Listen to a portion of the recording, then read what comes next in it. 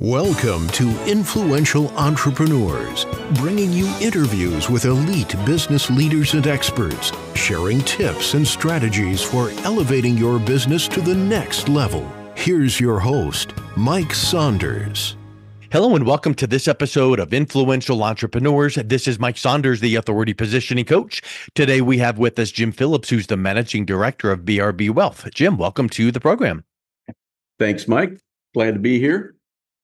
Hey, so I know we want to talk about all things financial services and really focus on long-term care, which is a really broad topic. But before we dive into that, give us a little bit of your background and story, and how did you get into the financial services industry? Yeah, I've been doing this for a long time. I started out back in the early 90s with Merrill Lynch in their training program, worked there for a while, had another stint at Smith Barney, and then got the opportunity to work in a community bank. And I really like that.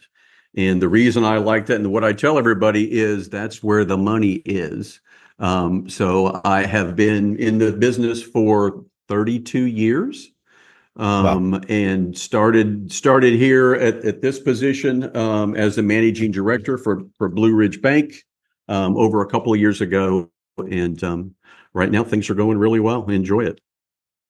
Yeah, to me, that makes me feel like when you worked at the big houses, you got a lot of great experience, but you were looking at numbers and looking at just broad picture. But now you're able to, press the flesh and shake hands and get to know people on a relational level.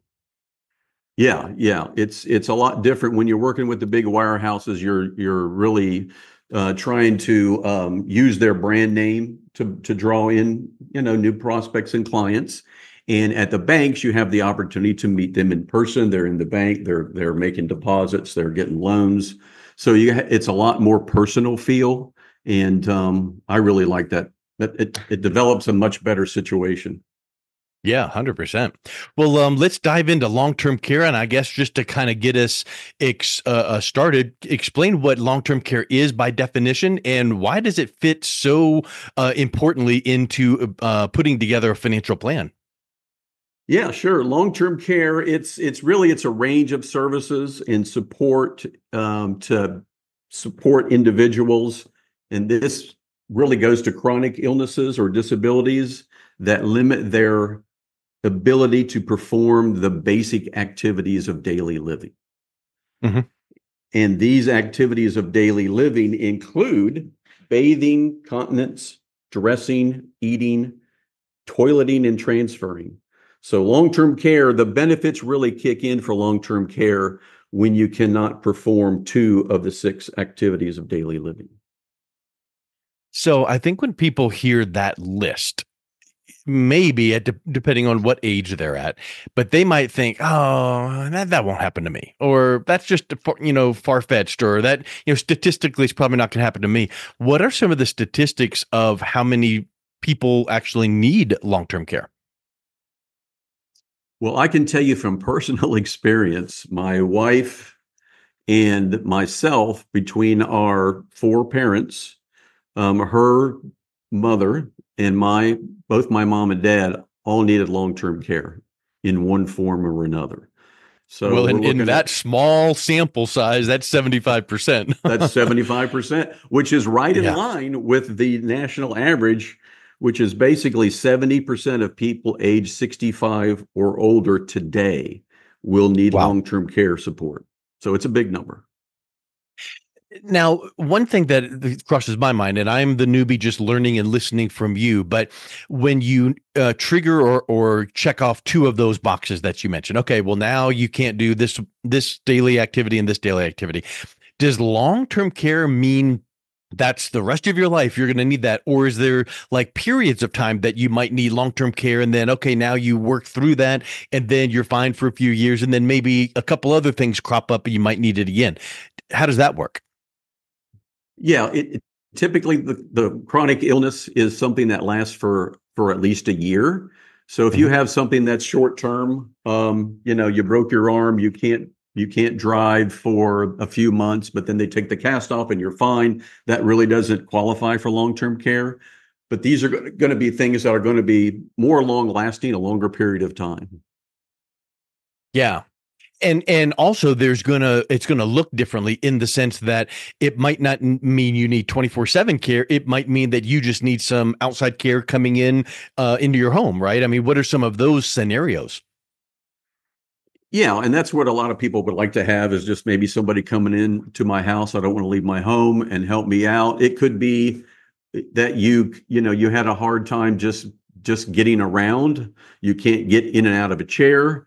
You might have a hard time, getting dressed. It could be a couple of simple things that you just need a little bit of help with, and that can qualify for long-term care as well.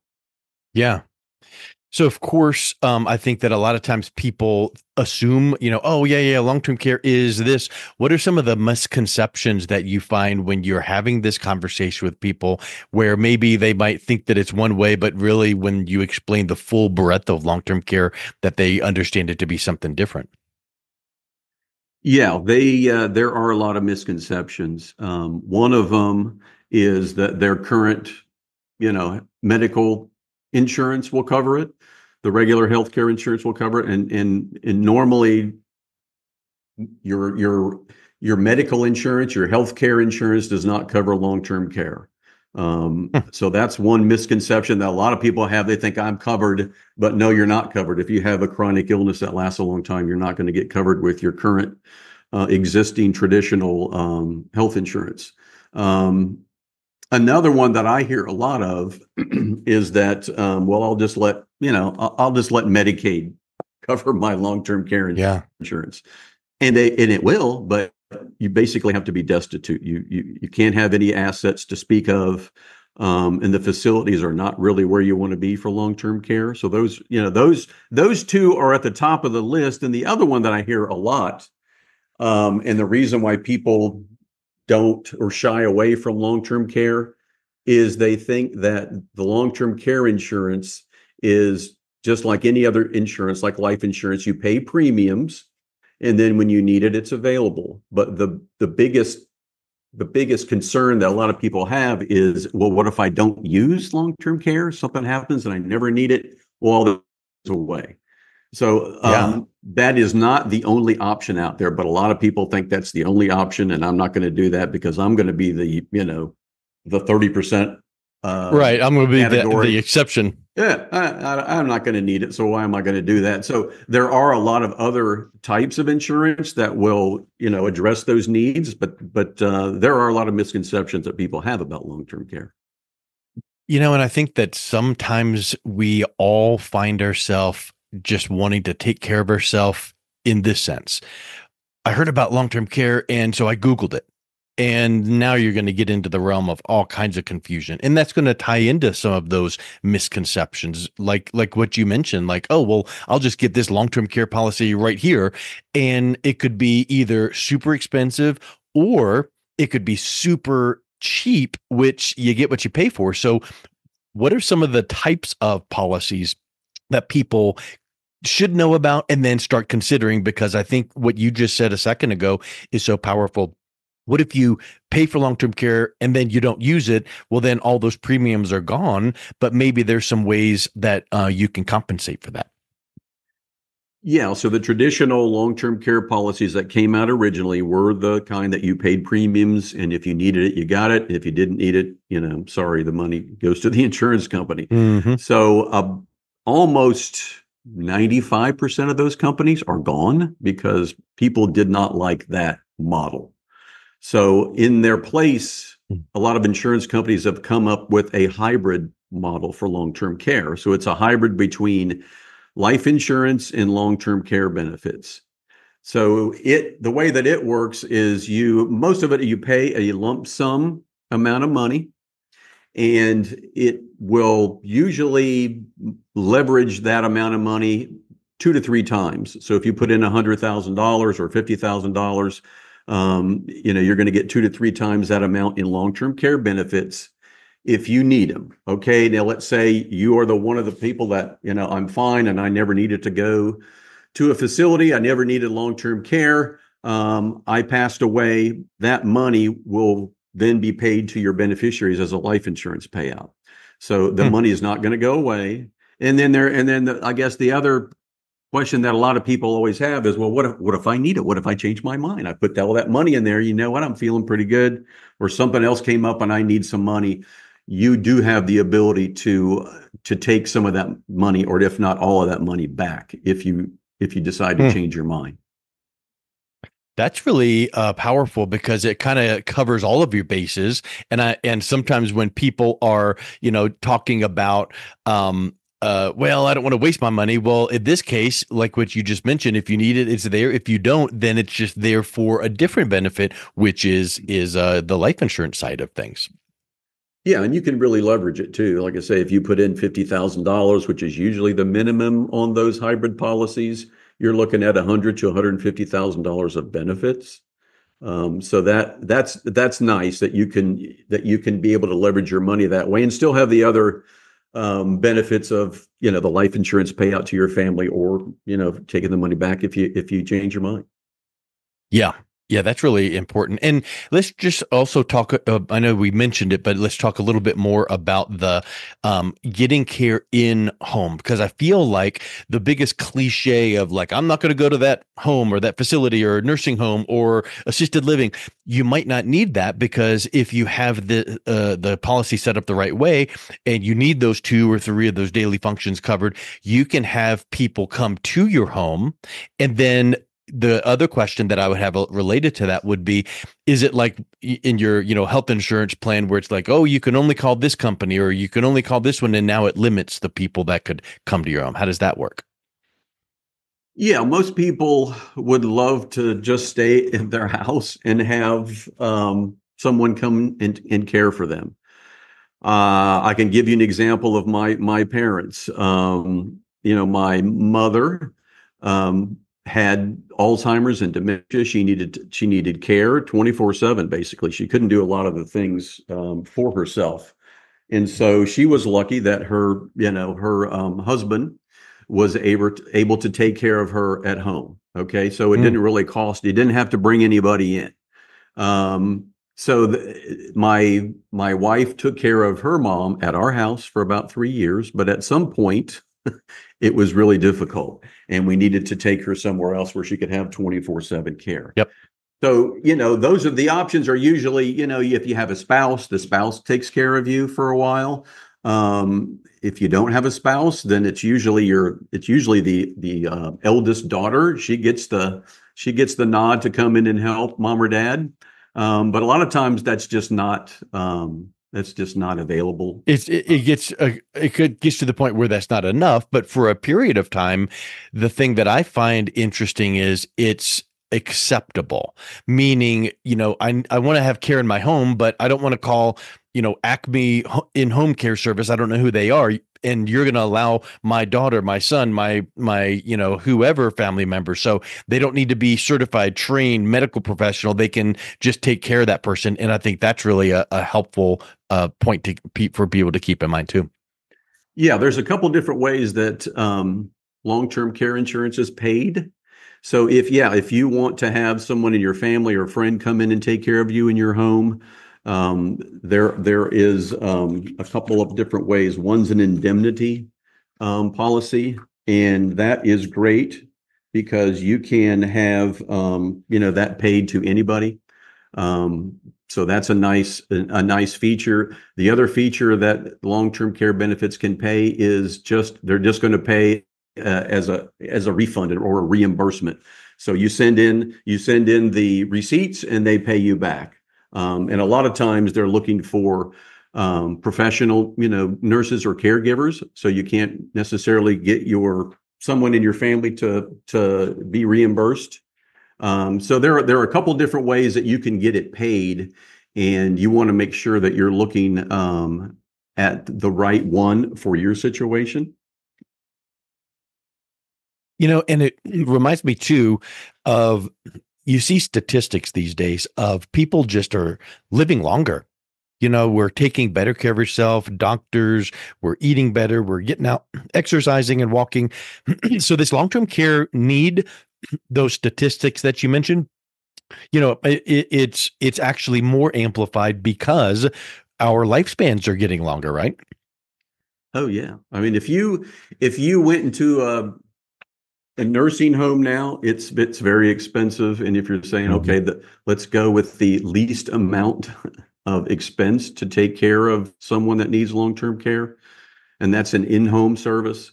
Right now in Central Virginia, where I am, it is over $60,000 a year just to have somebody come into your home to take care of you. Wow. If you wanted to go to or needed to go to a long-term care facility, it's north of $140,000 a year. So it can be very expensive to cover those costs. And that's now. So if you look at, I think in 10 years, it's projected to be about 34% higher in 10 years. And in 20 years, it's probably 80 something percent higher. So just like everything else, it gets more and more expensive to cover the costs. And if you're right, if you're living longer, you're either going to live long enough that the expenses just kept on going up, or you're going to need the long-term care benefits for a greater length of time. And I know that statistically, we as humans hear something that we should do, and we're like, yeah, I don't know. So not everyone that hears that 70% number goes, "Ooh, I need to take care of this." So if those people, whatever percent that they are, that don't set up precautions for long-term care, now all of a sudden they get into some of these expenses, like some of the numbers you were mentioning, and now that's impacting their retirement savings. So talk a little bit about what can be done, ahead of time to make sure that these high costs aren't going to drain their retirement plan. Yeah, that's the biggest risk for your retirement plan is, since we're looking at 70% of the people need long-term care, then you're going to have to plan for that. Because if you have your retirement plan, it looks beautiful. Here's the money I need for a nice retirement. I've got it all set. I've got my income. I've got my assets. And then something happens along the way, and you're going to need an additional $60,000, $100,000 a year. That could wreck your financial plan. It could really drain your assets really quickly. And if something happens to you, then you're not leaving money for your spouse for her to survive, or you're not leaving money for your kids if that's one of the things you wanted to do. So it's really important to consider that, because it is a major risk to your retirement. And I know that if you were to sit down if we pulled someone on this conversation right now and said, okay, let's just do a hot seat, tell us about your situation and what are your retirement goals, and let's factor in long-term care, and you would put together, and maybe they didn't say their name, and I'm just being facetious, but whatever plan you put together or recommendations is going to be different for every single person you talk to, because everyone's different. Everyone has different needs. They're in different states of life and stages of financial need. So I guess my question is, comment on how far ahead of time people should be thinking about factoring this in, and realizing that there's not a one size fits all plan. Yeah, like most things, you want to do it sooner rather than later.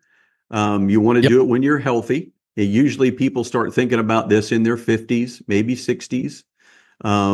You're still in good shape, and you still have to qualify for benefits. So if you wait too long and you have some health issue and you go, oh my gosh, something happened to me, and what if that happens in the future? I better go check out long-term care. And you apply, and they say, I'm sorry, based on your health records, we cannot cover you. So then, you have a regret. And I did see this, and I thought this was very interesting. This was a insurance company. They did a survey of people over the age of 50. I think the average age of these people were in their 70s, and they asked them, about their financial regrets. What's something that you really regret about, something that you did or didn't do in your financial life? And of course, the biggest one was, I wish I would have saved more money. That was 57%. And the number two financial regret for these people over 50 was, I did not purchase long-term care insurance. So it is on the minds of people, and that is a big regret. And that is one of those things, you're right, you don't think about. You think about saving money, I've got the money, I've got the income, I'm set, I'm great. Oh my gosh, I didn't think about long-term care. And I think the regret comes when you need it or you have a health issue and now you can't qualify for it and you realize, oh my gosh, I should have looked at this a little sooner. 100%. Well, if anyone is interested in alleviating their fear of regret and just checking it out well ahead of time to see what options they have, what's the best way that they can learn more and reach out and connect with you, Jim? You can go to our website. It's mybrb.financial, and you can just click on the Wealth tab, and you can find further information how to get a hold of us. Excellent. Well, Jim, thank you so much for coming on today. It's been a real pleasure chatting with you. I appreciate it. Thanks, Mike. You've been listening to Influential Entrepreneurs with Mike Saunders. To learn more about the resources mentioned on today's show or listen to past episodes, visit www.influentialentrepreneursradio.com.